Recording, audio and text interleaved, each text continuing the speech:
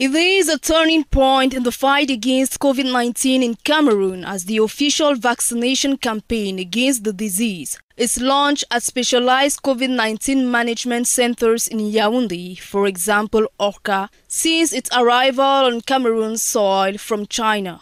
Prompt and proactive, the Minister of Public Health, Manauda Malashi, is part of the imminent event.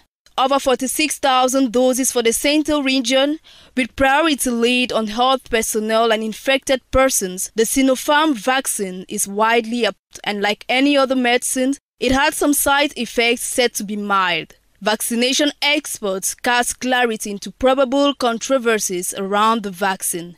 This first supply is a Chinese vaccine. It is a Beijing-based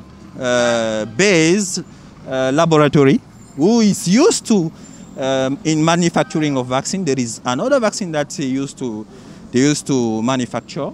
So it is a Sinopharm vaccines, and these vaccines will be administered in 2 doses, and there is 21 days between each doses. If you took the first doses, you have to wait 21 days later to receive the second doses.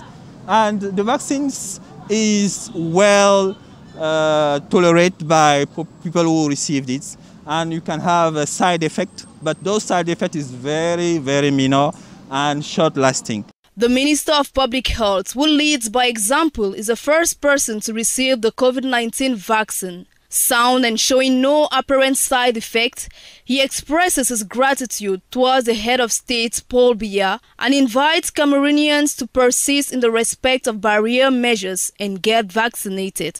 An exceptional day for our plan of riposte of COVID-19 and our health personnel, because we have just received a vaccine, and the head of state be able to say that we can vaccinate this health personnel. So we have to thank him sincerely to have avoid this one, this COVID-19.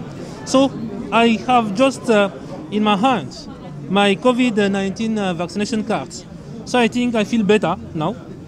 But we have to observe the barrier measures and to wear our mask even if we have take this vaccine.